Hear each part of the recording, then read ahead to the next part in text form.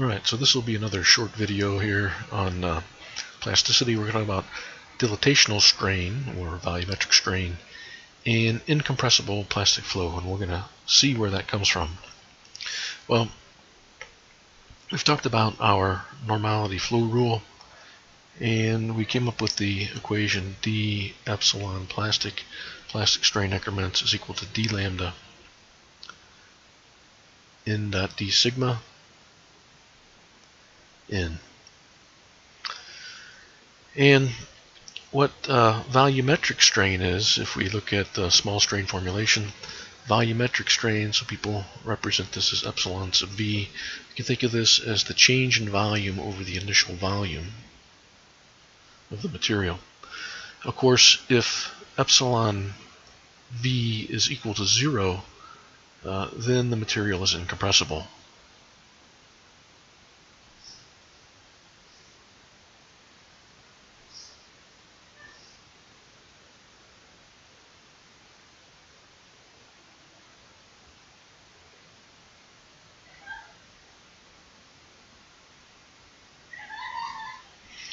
Alright, now if we have an incompressible material and the volume doesn't change, we can come up with a relationship among the plastic strains in the x, y, and z directions, or 1, 2, and 3 directions. For a general equation, we can have this approximately represented as epsilon x plus epsilon y plus epsilon z. So if we add these three strain components together and we end up with 0, then we have an incompressible material.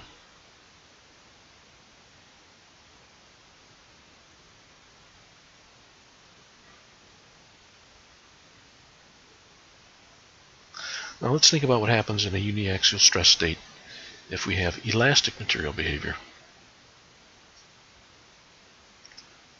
Let's just say we have a stress sigma x. Well, in that case, sigma x is equal to, epsilon x is equal to sigma x over E. Epsilon y and epsilon z are equal to each other. If we have an isotropic material, they're both equal to minus nu sigma x over E. So if we add these three strains together, we have sigma x over E minus 2 nu sigma x over E. We have, let's see, 1 over E, 1 minus 2 nu sigma x equal to 0. Now, well, there's not going to be equal to 0, equal to the volumetric strain.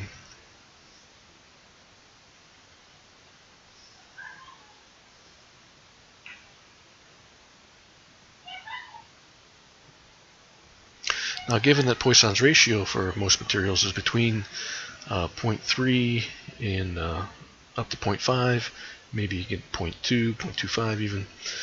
Well, for elastic material behavior, we do have a change in volume.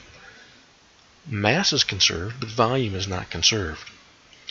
We can have a change in density of the material when we have elastic material behavior.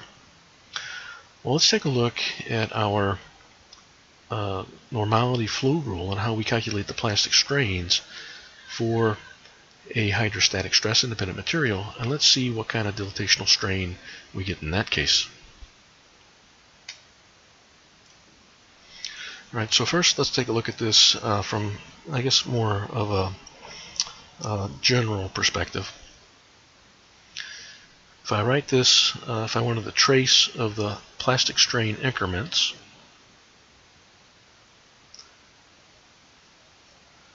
that's the volumetric strain, then we would have d epsilon I plastic. So d epsilon x plastic plus d epsilon y plastic plus d epsilon z plastic. That would be equal to d lambda n dot d sigma in terms of increments would be like, let's see, n m d sigma n m, where we have the summation implied, and our increment and our normal vector n II. Okay, we need to have these match this one because this is we need to add up the 3 plastic strain components.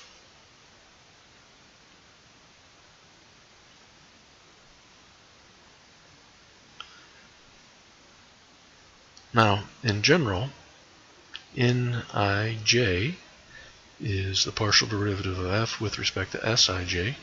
We showed how partial of f with respect to xij, same as partial of f with respect to sigma ij. And to make this a unit normal vector, we're going to take the square root, and we're going to have the partial derivative of f with respect to maybe skl, partial derivative of f with respect to skl. We're going to take the square root of that, so now we have this as a unit vector.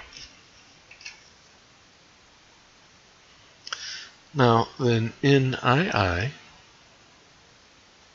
is going to be equal to the partial of f with respect to Sii.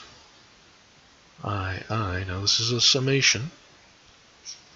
We still have this partial f, partial skl, partial f, partial skl, square root of that down on the bottom.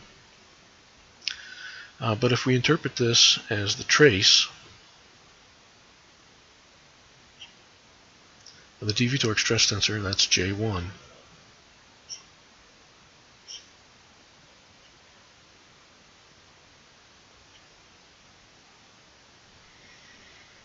And if we have a hydrostatic stress insensitive material, so it's a function most of only J2 and J3,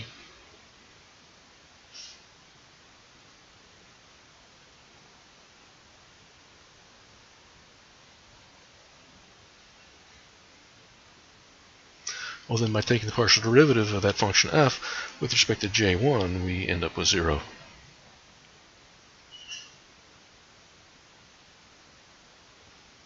And then the trace, the plastic strains, is equal to 0. Now, if this works on increments, it works on total strains as well. So what that means is when we have plastic flow for hydrostatic stress insensitive materials, we end up with volume conserving plastic flow.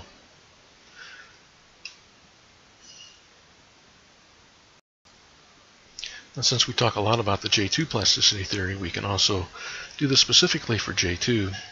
In this case, Nij would be equal to Sij because the partial of, let's see if I get my note, partial of f with respect to Sij when f is equal to J2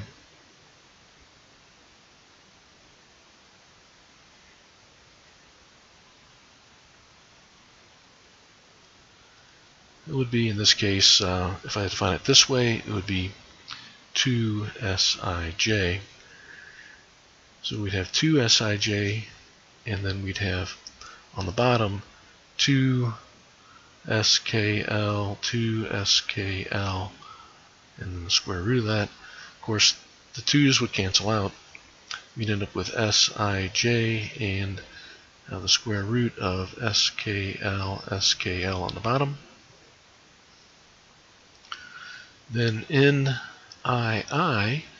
would be equal to Sii over this on the bottom, SKL, SKL, square root of that. And so then d epsilon ij plastic be equal to d lambda n dot d sigma in II, which would be equal to 0 because that term goes to 0. So again, specifically for J2.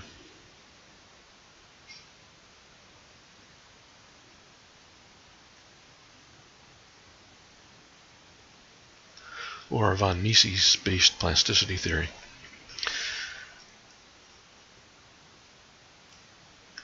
Now, I got a chance to do some impact experiments with Professor Dr. Stan Jones here at the University of Alabama. And in an impact experiment that we did, it was a ballistics experiment, terminal ballistics. It's called a Taylor test. We take a copper cylinder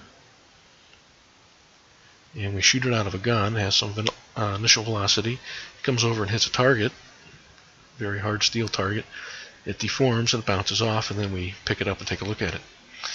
When that is done deforming, what it looks like is something like this.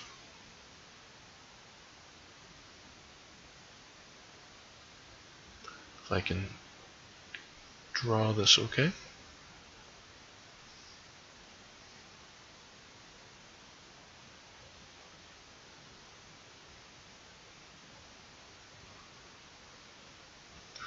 Okay, so this is the impacted specimen.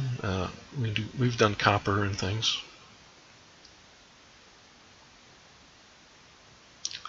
And then we take this and we measure it. Now, there's a certain region where it's undeformed. So it has the same diameter as the original specimen before it was shot. There's a region where it has kind of a seemingly straight sloping line, and then it has this, what they call the mushroom end of the specimen. And one of the things I was able to do with some of the specimens that we tested is I took them in and I had them measured with a coordinate measuring machine. And I have a profile measurement all along the length of this cylinder. So I have all these little data points for a radial line that goes along here. And what I like to do for one of my homework problems for my students in plasticity is to have them calculate the initial and final volume of one of these specimens. Since this is a recovered specimen, all the elastic strains are gone. All we're left with is plastic strains.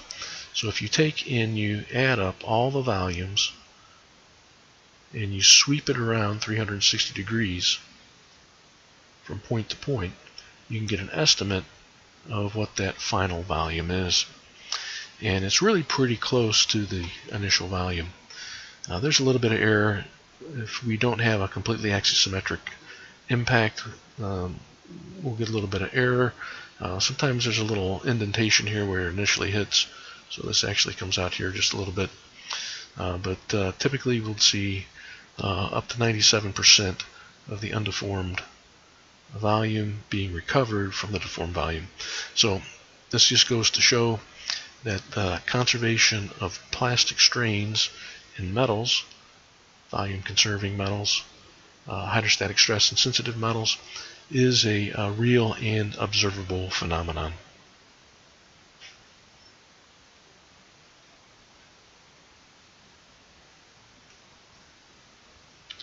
So let's just write this down. Conservation of volume due to plastic flow is observable. And perhaps I'll make this, maybe I'll make a different video where I work through this homework problem at some point. Alright, so that's what I wanted to say about dilatational strain, conservation of plastic flow for hydrostatic stress and sensitive materials, and specifically as we use the J2 flow theory.